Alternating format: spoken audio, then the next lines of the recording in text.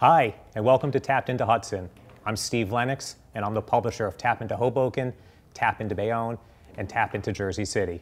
I want to start first of all by thanking our viewers for tuning in the first 2 weeks and sticking with us now for our third show.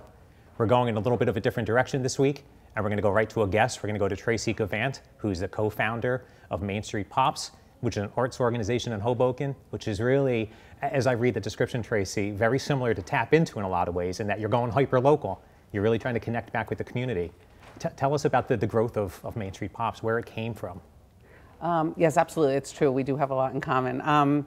So Main Street Pops, we're a pop-up programming company, and myself, I'm one of the founders, and I have two partners, and we really created Main Street Pops because we felt like we were missing that feeling, you know, the word Main Street Pops came from, that feeling of Main Street, that connective, communal feeling where, you know, you used to go down the street and you would support your local merchants and you'd gossip and you'd see your neighbors and you'd wave from across the street, and, you know, that kind of a feeling. And, you know, Main Street has changed with the age of technology, and we just wanted to create programs and events that would bring people back together. And so we launched about a year ago.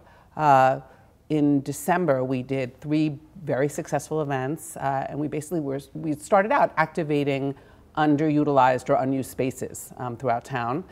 We had a holiday market, we had an art show, and we did this sort of holiday photo immersion experience, and they were all 3 very, very successful. And then we started planning a 3-day wild and scenic film festival, which is, we were a national host of this bigger organization that's based in California that actually travels to 250 locations a year. And so it was the big anniversary of Earth Day, big, you know, celebration. We were going to do a 3-day live event with, you know, programming and Q&As and parties, and then COVID happened. COVID happened. So we regrouped and decided that really where we were needed, and especially, you know, when we thought about our mission, and it was to bring people together and connect as a community, we went to Wild and Scenic, and they were working on an online program. So we decided that we were going to create a series of 3 fundraising events, and we ended up giving 100% of the proceeds to local charities, you know, the Hoboken Shelter, the Pantry, as well as the COVID Relief Fund, and Mile Square Theater, which is, you know, our local theater, Sure. which is obviously still not open at this point. And so we raised over $20,000, and we did 3 virtual film festivals with Wild and Scenic, and they were also hugely successful, and we hope to bring that live someday. So, yeah, I mean, when we talk about you launching in October, November of 2019, obviously Hoboken has changed dramatically, as has the world. Yes. But you've adapted, and you found a way to bring people together, yes, but kept them apart. Why has it been so important, really, over these 6 months, these 7 months of separation, to keep the arts so vibrant in a place like Hoboken? Well, we're all 3 huge believers in the arts. 2 of us are actually on the board of Mile Square Theater. Arts, more than ever, I think, during difficult times. I mean, you know, it's very difficult, especially now with Black Lives Matter and some of the other things going on. You know, let's take the election aside. You know, to have these conversations. Everyone is all over the place and doesn't want to say the wrong thing, doesn't know how to say it. We're all being barraged with so much information, and so the arts really can bring it home, make it more personal. And you know, since the beginning of time, the arts have really reflected the times. And in whatever way that is. And so we find, especially with the films and with paintings, actually with anything, but with our particular series that we're doing now, you know, it really is great to have the arts, films, storytelling to start those conversations, to open the door to you know, have those difficult talks. So. Why is it important to let everybody in the community know there's different ways to tell these stories, isn't there? And that's something Main Street Pops is really focused on. Yeah. You're launching an exhibit. You've done the film festival. You talk about Mile Square Theater, which is obviously premier stage production company in the area.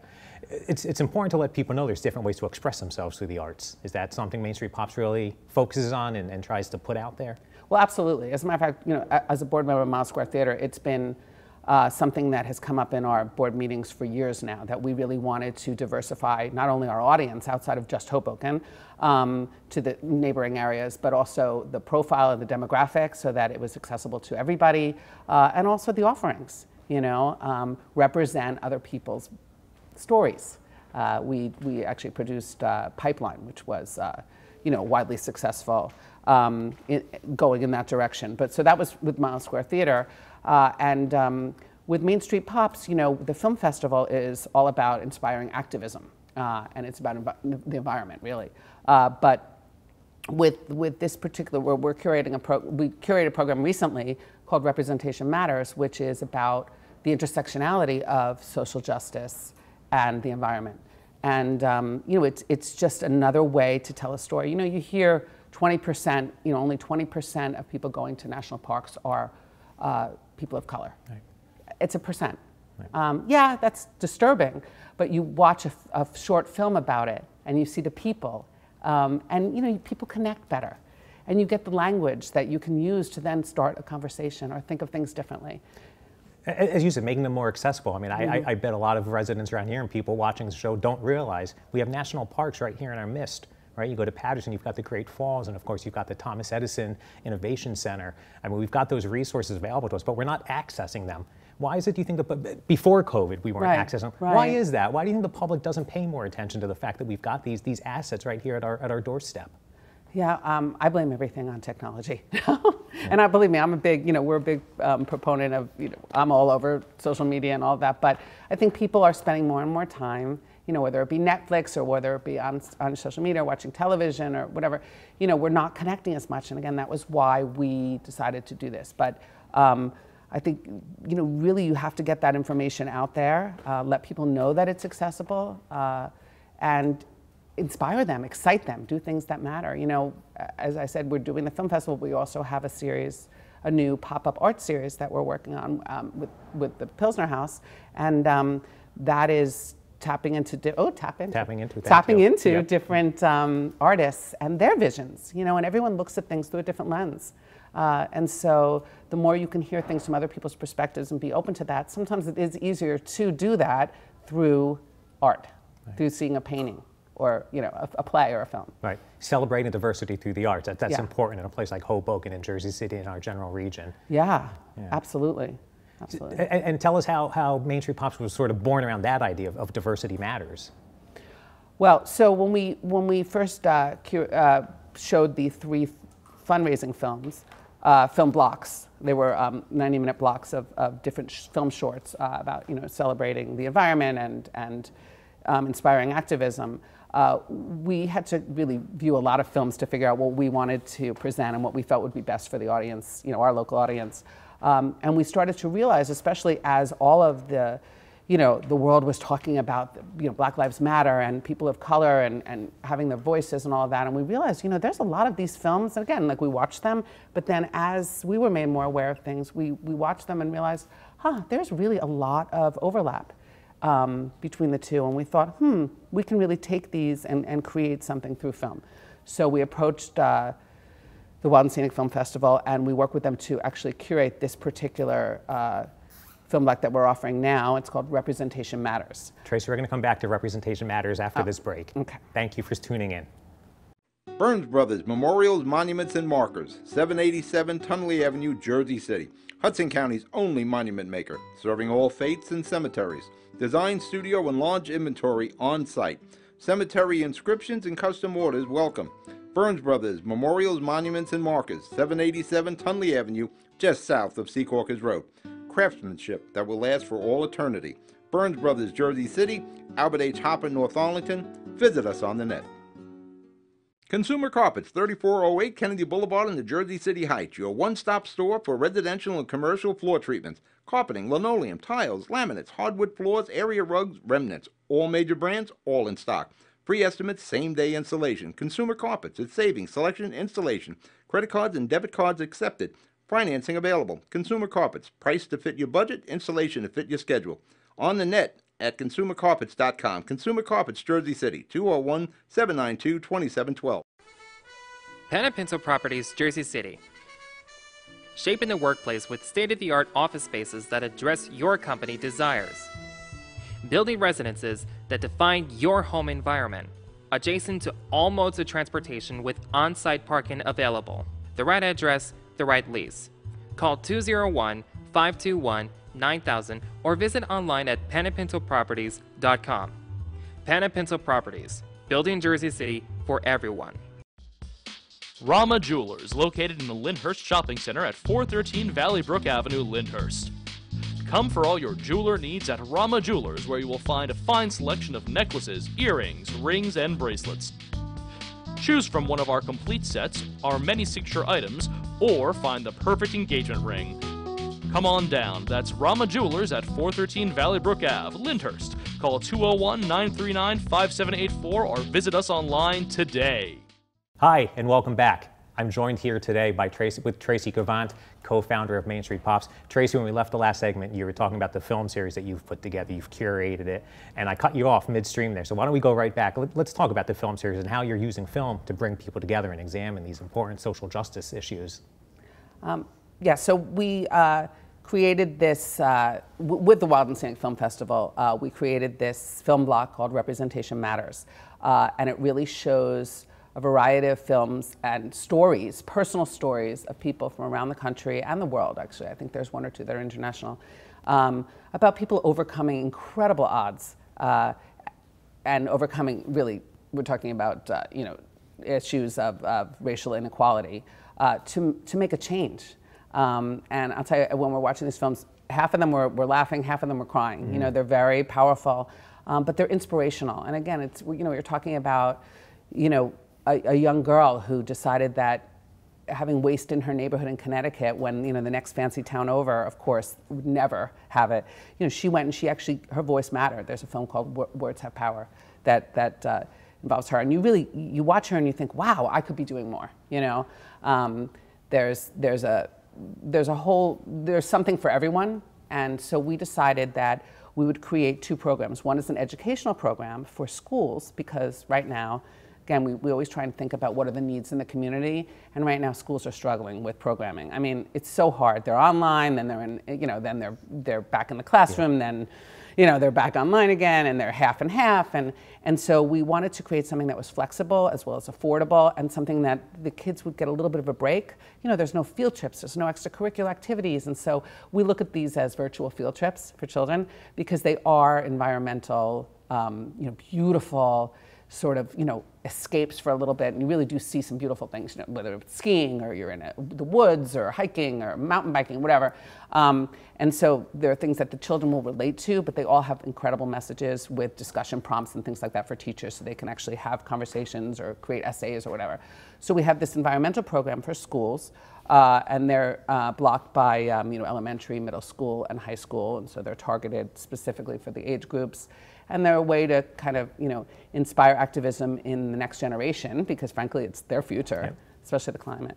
And then the other one is this Representation Matters, which we created for the schools, and that was the block of films about diversity and the intersectionality of racial injustice in the environment. But we found that they became so successful and appealing that we were approached by some companies that wanted to use the film block for diversity training. And so now we've expanded, and so we have a program with this Representation Matters block for companies. Because again, they're doing a lot of diversity training, and you're reading an article or you're looking at a pie chart, but these are stories, real personal stories. Life. And it's much, it's much easier to relate to, it's easier to start a conversation about, and it gives you the language to have those difficult talks. And they, so we've evolved completely to a different direction, but it's really fulfilling. And now we're working on a third one for next year, which will be women's voices. Okay. And Tracy, you talk about how people have reacted to these films when you first saw them. You talk about the laughing, you talk about the crying, you talk about the emotions that it brings forth. That's really what the arts are all about, isn't it? It affects different people a different way, but you're trying to inspire them to do something.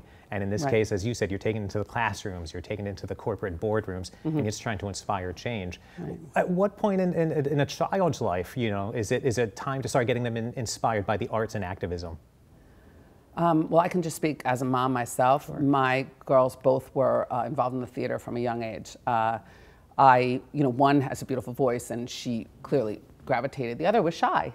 And so I really put them both in for different reasons. And I feel like the arts, whether it be performing like that, it really helped my shy girl come out of her shell a little, and my other one just, just wanted to kind of showcase her talents. So it worked for two completely polar opposite children.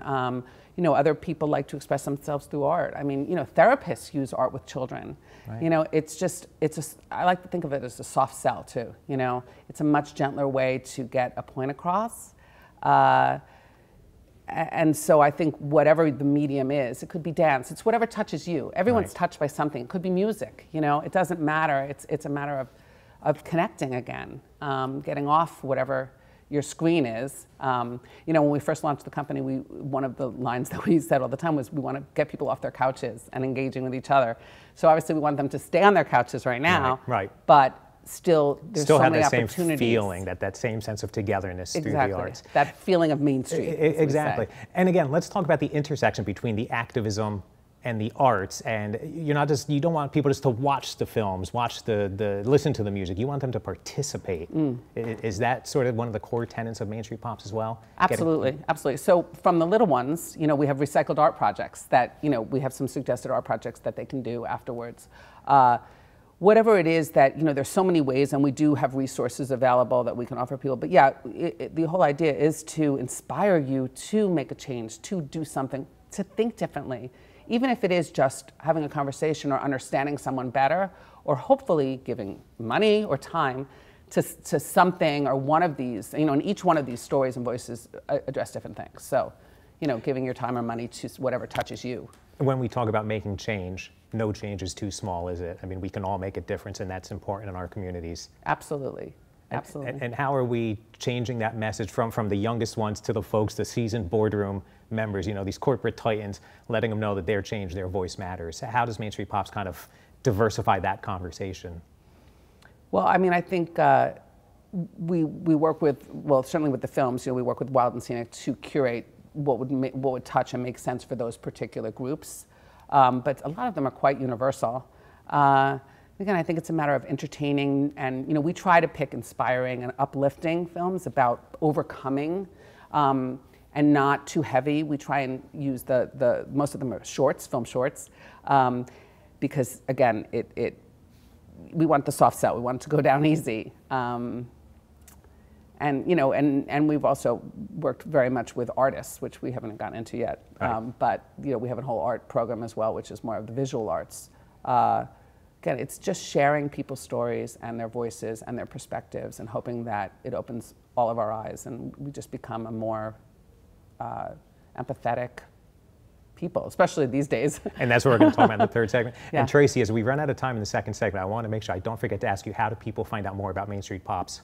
Oh, very important. www.mainstreetpops.com. We're also on Facebook and Instagram as well. Okay. So, Tracy, this is a great conversation so far. We're going to go into a third segment. We're going to talk about politics a little bit. We can't lose sight of the fact that today is Election Day, and Election Day matters all across this country. By the time folks are watching this in a couple of days, the count may still be going on, and we're going to talk about that in the third segment. But folks, I appreciate you tuning in today. I appreciate Tracy coming in and jumping in with us. We're going to be back in the third segment. Thank you.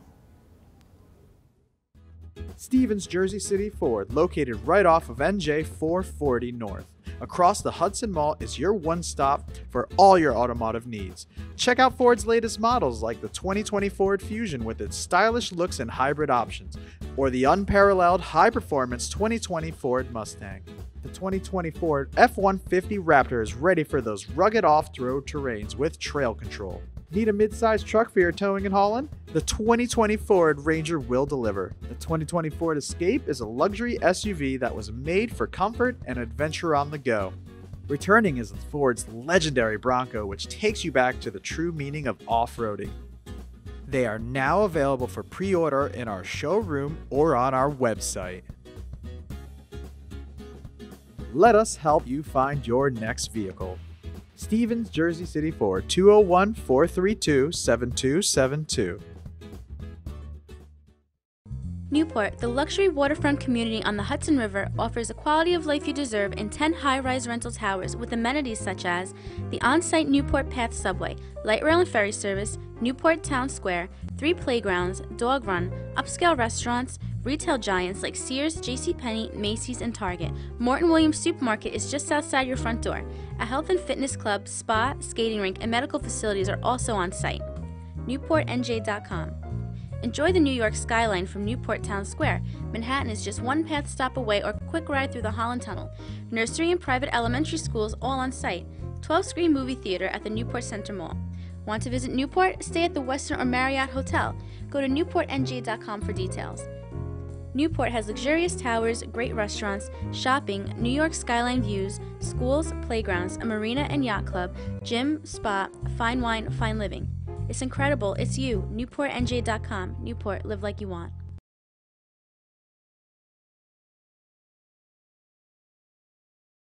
Hi, and welcome back to Tapped Into Hudson. I'm Steve Lenox, and I'm the publisher of Tap Into Hoboken, Tap Into Jersey City, and Tap Into Bayonne. I'm excited today that I've been joined by Tracy Gavant, the co-founder of Main Street Pops. Tracy, we're having a great conversation here, and we said in the last segment, I don't want to lose sight of the fact that today is Election Day. Just voted before I got here. Good. When we're watching this show in a couple of days after production, it's still going to be counting the votes probably. But I find that the arts and politics, there's a lot of intersection there, isn't there? Absolutely. Talk to us a little bit about that. Well, it's actually very relevant because we have an opening tomorrow night.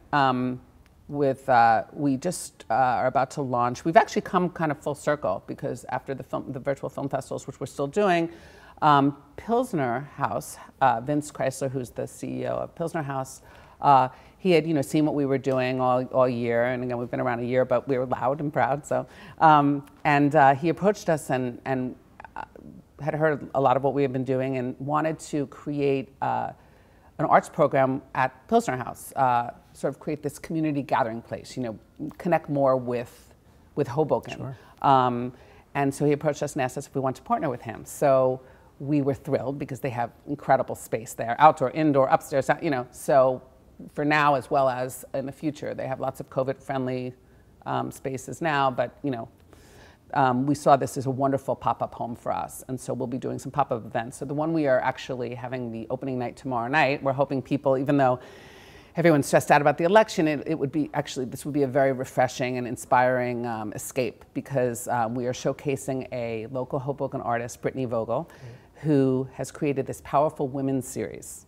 And she profiled exceptional women in history. And she has sort of this collage in the background with different images and newspaper clippings and things from their history of their life and their career, and then she does an actual sketch over them. And so we're doing this opening tomorrow night from November 4th through the 30th. It will be on display at the Winter Garden at Pilsner, which is kind of an open-air hybrid space where you can open up all those doors. And so it'll be a very easy place to view these.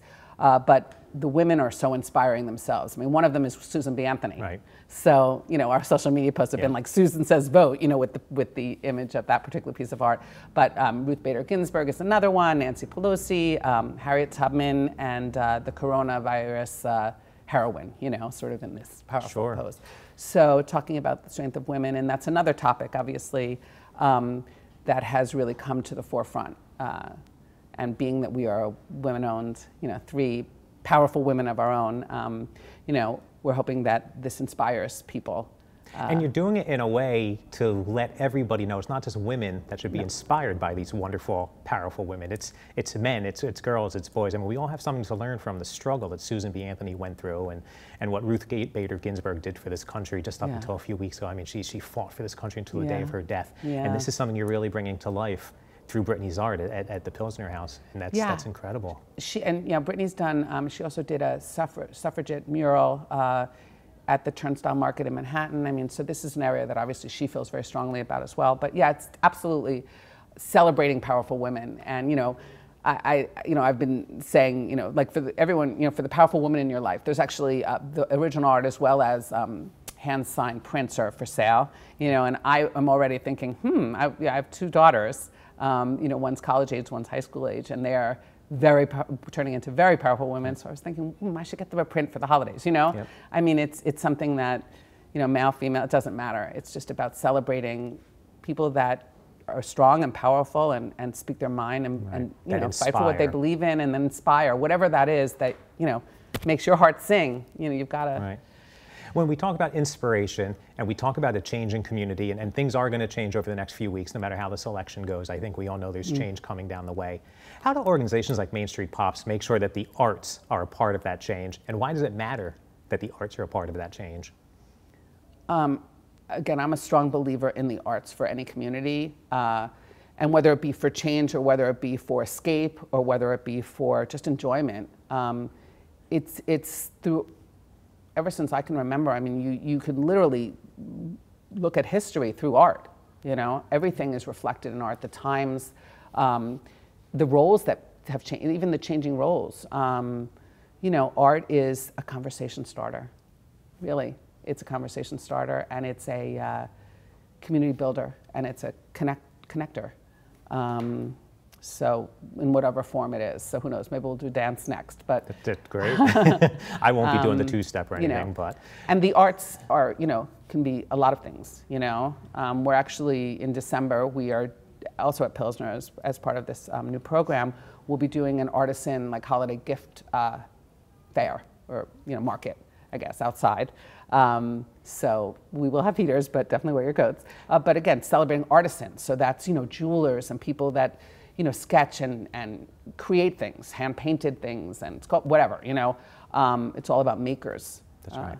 So you're hitting the nail on the head there, Tracy. I think when we keep going back to what is art, and that's a question that has been asked through the generations and you know, throughout history, it's creators. I mean, we're making art right now in some ways, aren't we? Right. It's not the traditional, it's not what you're going to be shown at the Pilsner House, but this is art, and we're bringing it to the screens. Let's just go back to in the final 2 minutes, the importance of continuing to create art and how important that is. And have we lost anything in the past 6 months? I mean, the inspiration is still there, but we haven't been able to display the art as much. How has that sort of affected Main Street Pop's trajectory and where it's going to go in the coming months? Well, you know, now everyone's starting a little bit to come out of their shell and then go back in and whatever, and that's why I think it's important to be flexible and be able to pivot. And, you know, writing in a journal is art, you know, singing a song. I think that there has been art via Zoom. I mean, it's not as effective that way, but, you know, there's some of those, you know, Broadway casts that have sang songs with the Zoom, you see all their little faces, whatever. Yeah, it's not quite the same, but it's all art. And I believe there's a lot of art being done. I mean, we're all kind of stuck inside more. There's probably a lot of art that's going to come out of this, whether that be a film, a screenplay about, you know, two people stuck inside for too long, or whether it be a painter's doing, you know, a whole bunch of paintings and got inspired. I know for me, I've just redone, you know, the decor in my whole house, just because you're sitting around, you have more time and less distractions in a way. So it's an opportunity for you to find your art, whatever that is, you know. Whatever that art may be. Yeah, yeah. And Tracy, so we deal with students, we deal with senior citizens, we deal with everybody in between. They're all creating this art. Main Street Pops, I guess, will continue to be there to put it out there. This is great that you joined us here today. This has been such an inspirational conversation for me. I want to thank you for joining us. Just tell us one more time, how do people find Main Street Pops, and how do people get inspired by the arts and continue to exercise their art? MainStreetPops.com, and Main Street Pops on Facebook and Instagram. You can also email us at info@MainStreetPops if you're a maker or a creator and you want to get involved in our gift market. We still have some vendor spots left. And we're always looking, you know, we're open to ideas, and, you know, we just got to keep moving forward and expressing ourselves. I think it's a form of therapy for a lot of people too. So whatever works for you, whether it be escaping through art or doing art, Perfect. Go for it. Tracy, thank you. Thank you so much for joining us. Thank you. Viewers at home, thank you so much for joining us here today. Again, stay healthy, stay safe, stay apart. We'll see you all soon.